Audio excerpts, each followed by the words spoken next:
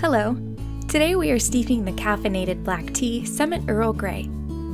Let's start by putting our 5 grams of loose leaf tea into Summit's perfect 12-ounce tea mug.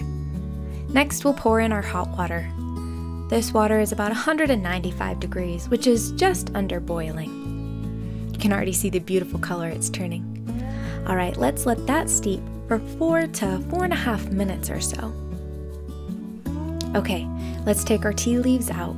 Now you can go ahead and steep these same tea leaves 2 or 3 times more if you'd like.